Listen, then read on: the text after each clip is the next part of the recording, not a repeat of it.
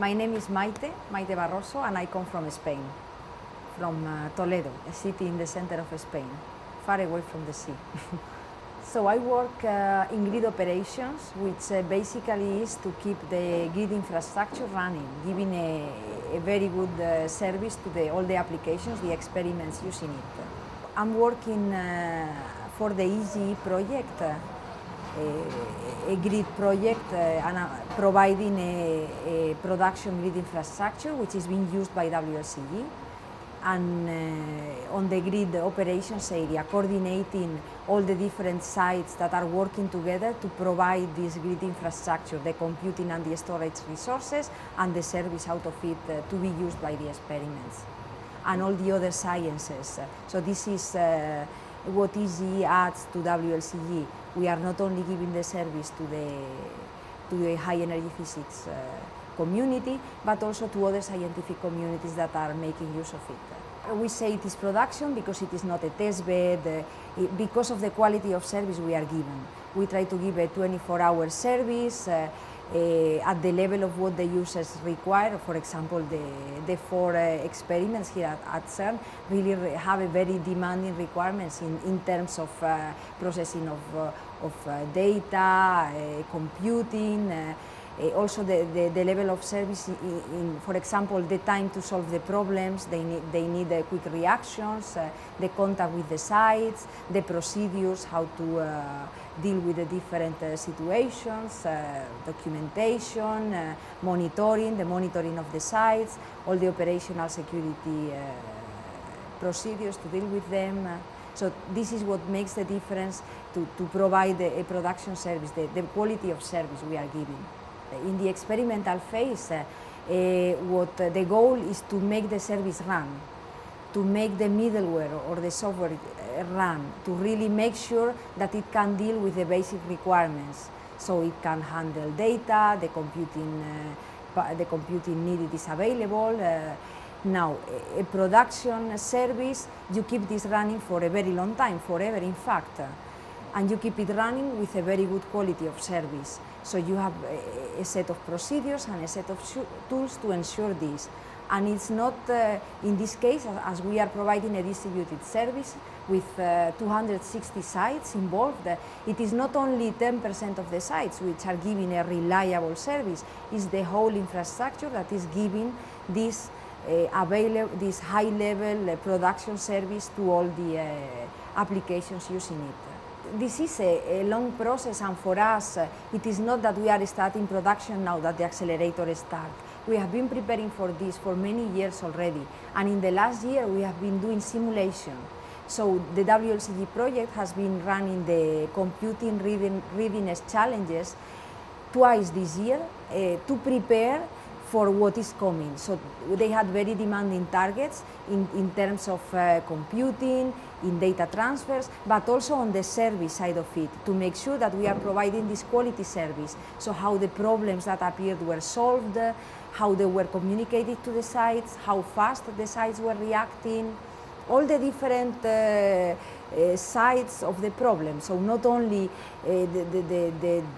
is the computational problem that the experiments have solved, but is the service ready? And this has been really experimented during the last year at several points, and we have met all the targets. So basically, the message is we are ready.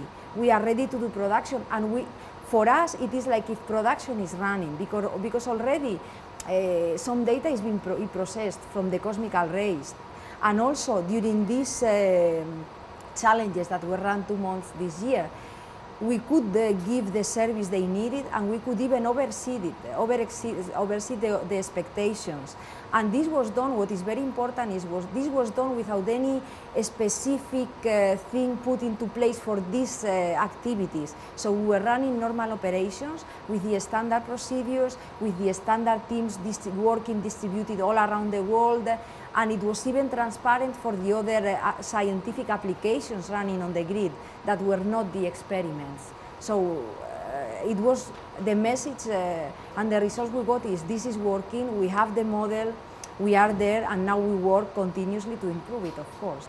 The main challenges we have at the day of today on the grid operation side, to provide this good quality service and to keep this big production infrastructure working, is this distribution, the collaboration. At the end, it's not the technology, it's the people working on it, and in this case, it's distributed all around the world in many sites with many different concerns. So to really keep all these people together working towards a common goal and to continue doing this in the future in a sustainable way, this is a challenge that we see now. It's a collaboration. It's a collaboration in terms of infrastructure. To be able to build and to run this grid infrastructure is a collaboration, but also in the terms of the usage. This is a very good tool for scientific collaborations, which are naturally distributed.